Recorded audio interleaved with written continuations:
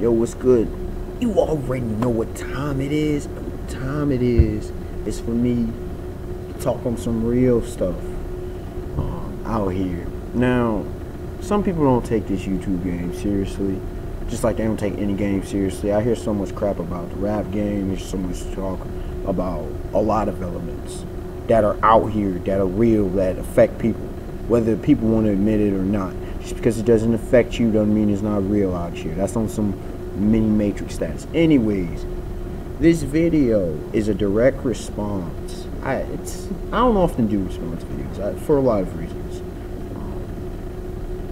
Number one, I have so much content. If I really consider all the content, I have easily 100 to 200 videos easily to do. Easily. And that's not including a lot of the stuff I have backed up to be done. Okay, I mean, probably as many as 500 videos. I'm not even going front. But why bring this up? Because this is all part of this discussion, of this subject, right? And the response video is directly related to Edman, my dog Edman. Shout out to my homie. Shout out to Edman. I told him I was going to do this video response, right? I like his video, and which will be linked in the description box below. I really do like his video. He presented his logic and reason very well, as he always does. He articulated. He, wasn't the most eloquently, but it didn't have to be. This isn't the most eloquent subject matter. Okay? But it's an important one, because he's talking about the YouTube Comeup. And what a lot of people don't recognize about YouTube is the best example of society. We'll strip away all the foolishness, strip away the wealth, strip away, to a degree, because the wealth has entered the game, but strip that away, strip away background, strip away social status, strip away all the confines that you can think of, age, all that, sex, doesn't really matter. We come here and it's the best look into the way society rocks.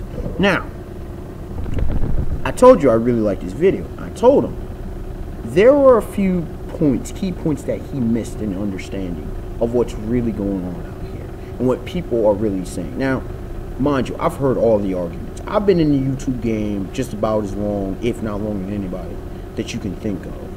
Consistently been in the YouTube game.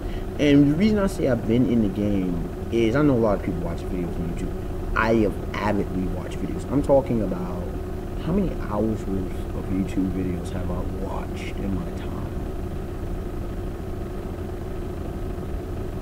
Oh, jeez, probably at least five legitimate chronological years worth of material. I would not be surprised of what my eyeballs have witnessed. Okay, the amount of content, the amount of hours my channel has produced is, comparatively to most channels, astronomical. Hell, you could probably fit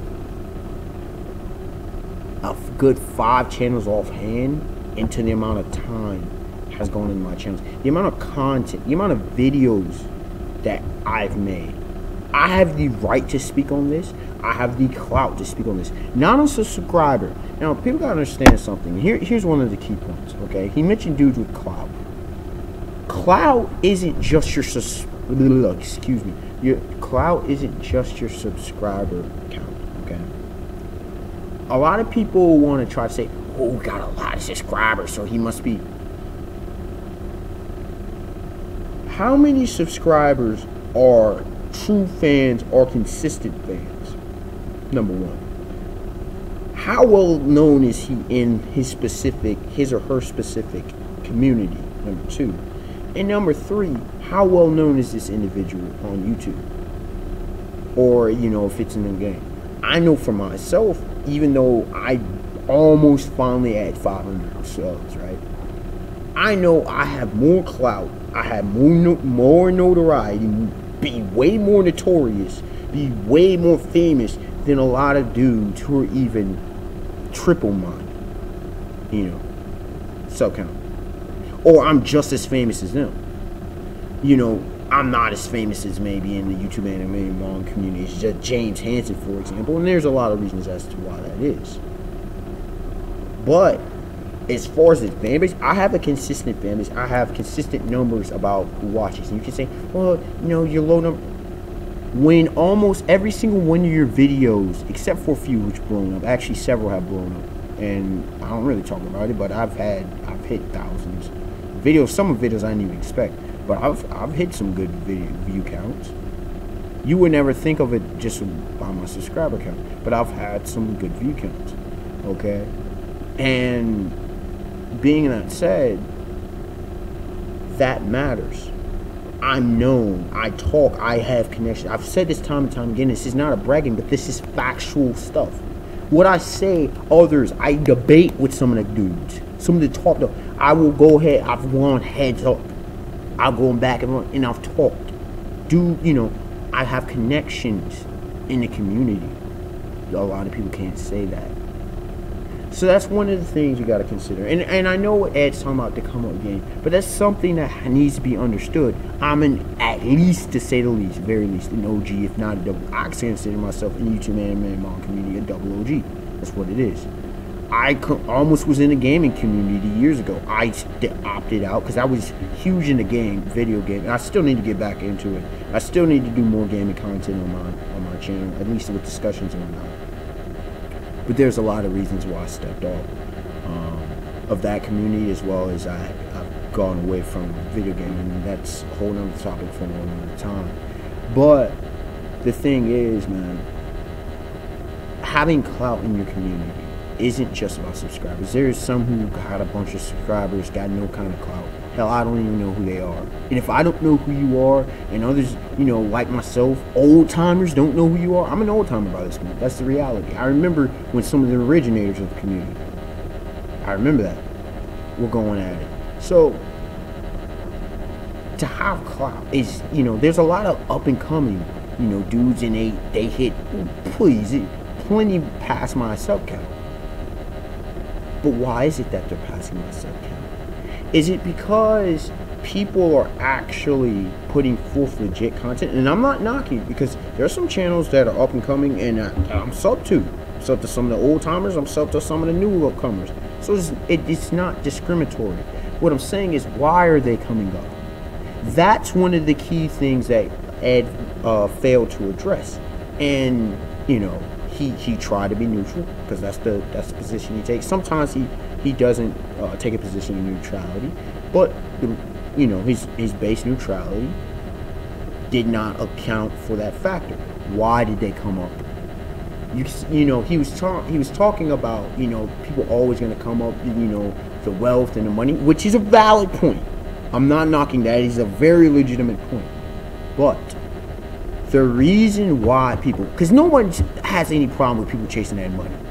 Anyone who has a problem with people chasing that money need to get the hell out of the game. Period. Hell, if I can make it living off of YouTube, you're damn right I would.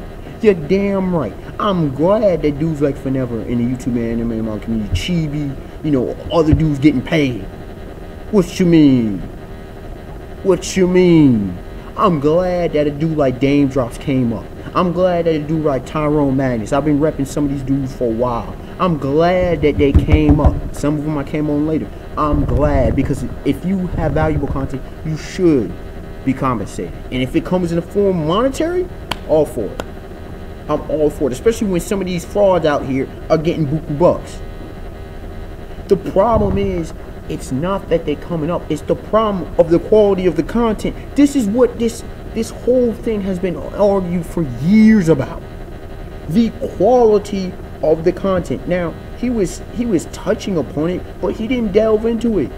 The quality of the content. We don't care if you come up, if you got quality content. Guys like me are going to appreciate that. It's the same thing with old timers when they see some of these young players in whatever sport it is come up. See a young actor or actress come up. See a young musician, rapper, whoever it may be, come up. Because the dude's legit and is so in the future as a phenom. We praise that, but we don't praise foolishness. Coming to the game, wreck the meaning and the fabric. And then here's the problem that this leads to a corollary, okay, if you will. on it's mathematical. For those who don't understand what corollary, it's like a branch that extends that from the main branch, if you will. Keep things simple. A correlated point to that is that not only is it how they come up, but the impact it has on the community. It, you know, we're not even talking. You address the oversaturation, that was valid, but it dumbs down the quality of the community.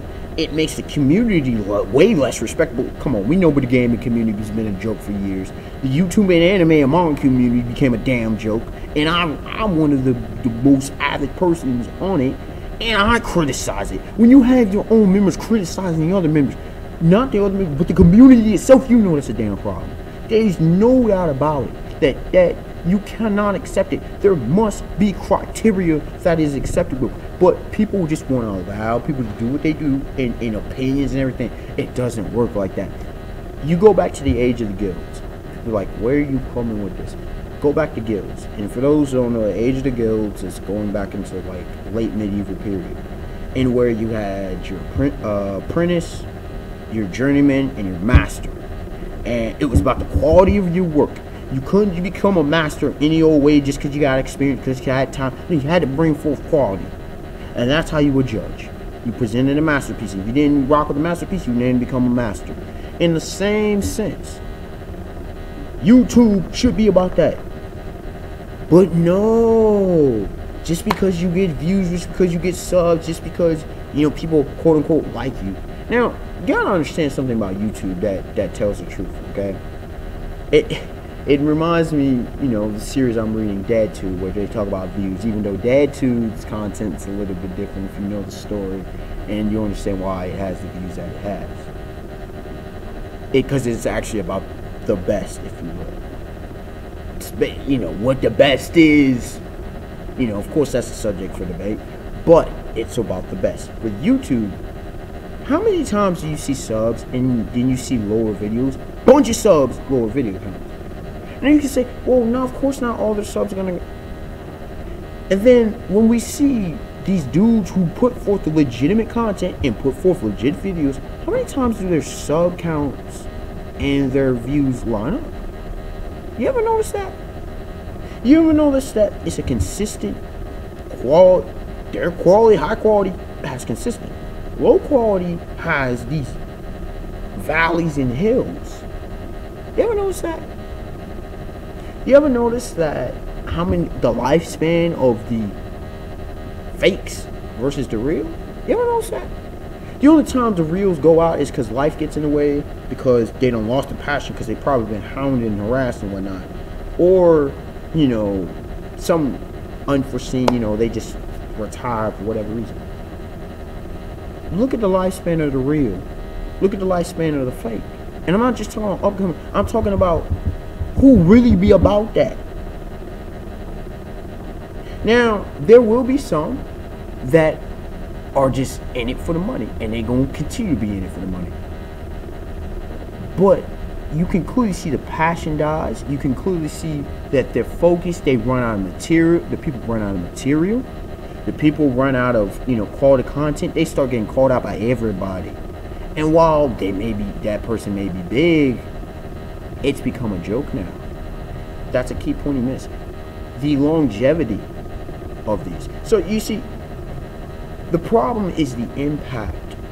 The overall point of this video, if I were to summarize this and wrap this all up, is the impact that falsehood brings forth into a community, into a society, into YouTube.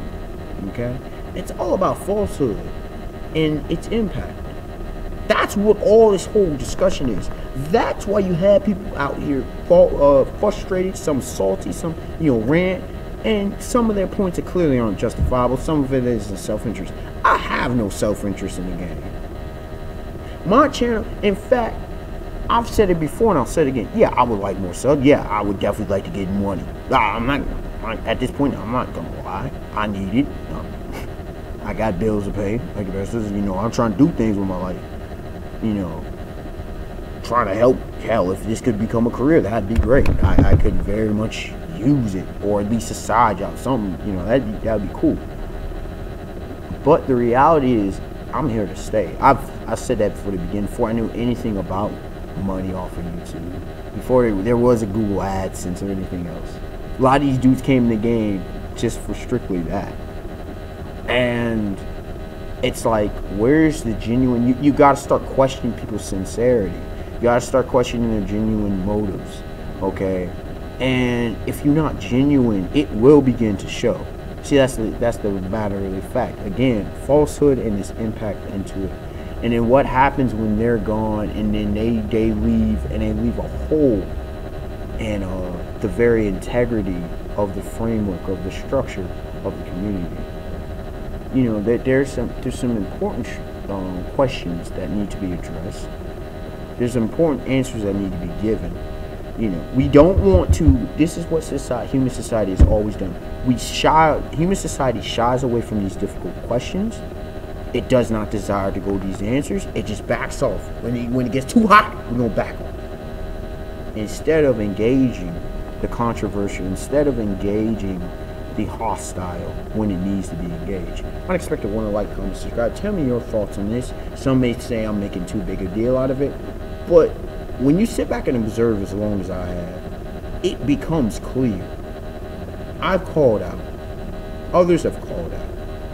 Others try to come for my head daily because they think I'm crazy and whack. But you know, at the end of the day, I'm still going to be here. They know I'm going to be here. That's why they still try to come at me. That's why they still try to come at others. Because they recognize the validity of it, and all that's left is insults. While on the fakes, who knows how long they're going to be here. They can't handle the pressure. They can't handle the harassment. In fact, they don't get that. All they get is praise.